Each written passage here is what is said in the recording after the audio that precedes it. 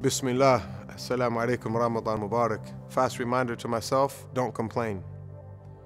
Whatever it is, don't complain. There's only one who likes to hear your complaints. And when you complain to that one, it's not called a complaint, it's called a dua. So, a measure for me and for you. Before you go to complain, can you put Ya Rabb before it? Oh my Lord.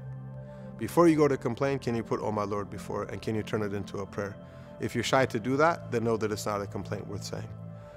And if you're doing it as a dua, then it's not a complaint. Oh my Lord, these children are out of their minds.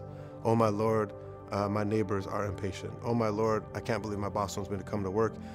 It'll give you a different feeling about what you're about to complain about if it's a prayer. Imam Ali bin Abi Talib radiyallahu anhu karrama wajha said something very interesting. He said, a person who complains to a believer, it's like complaining to Allah. And a person who complains to a non-believer, it's like complaining about Allah. Because when you complain to your believing brother or sister, all they can really do is make dua for you. And when you complain to a person who denies the divine and the truth of God, that will only increase them in their disbelief and will give them a justification or an argument against Allah. So this is a month in which we should curb our complaining. May Allah make it easy for all of us. Assalamu alaikum wa rahmatullahi wa barakatuh.